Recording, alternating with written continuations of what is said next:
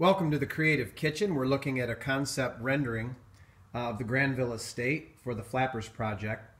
And today our focus is going to be brick painting.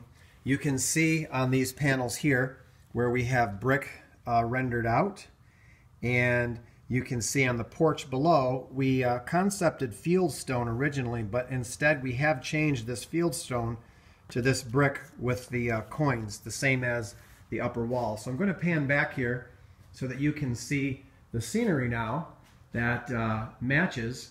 Now we're looking at the physical scenery that matches that rendering right there. You can see it all up here where we've started. I'll pan to the left and you can see some other scenery panels over there. Today our focus is going to be the porch.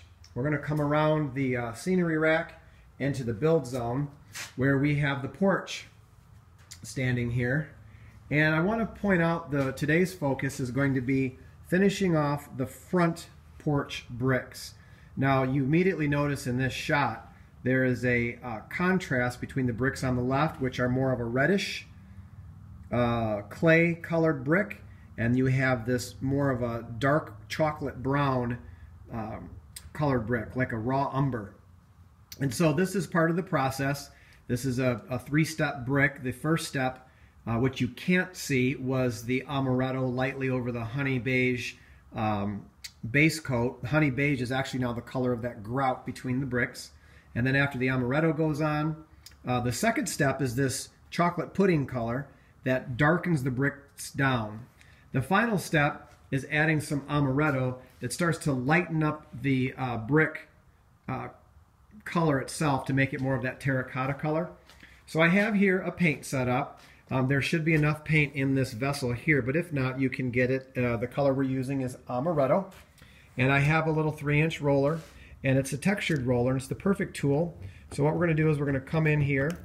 We're going to drag the roller. You probably will need some more paint. And I like to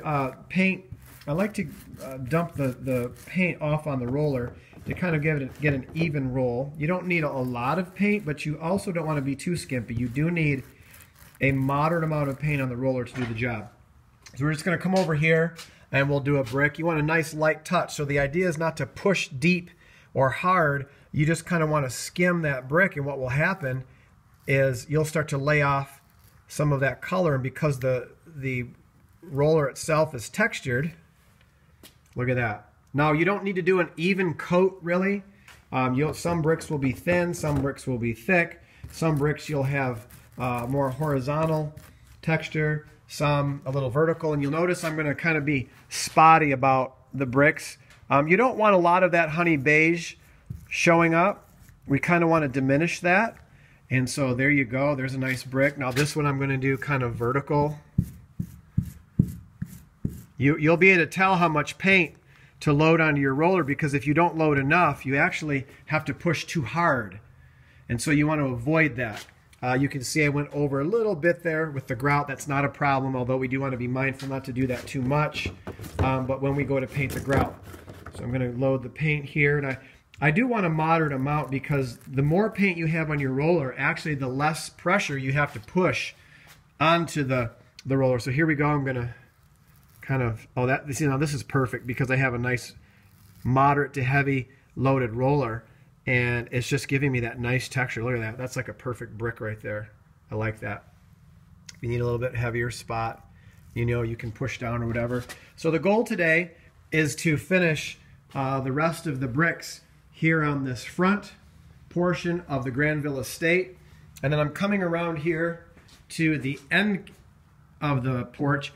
You can see those dark brown bricks haven't been done, and those need to be done as well. That's the project for today.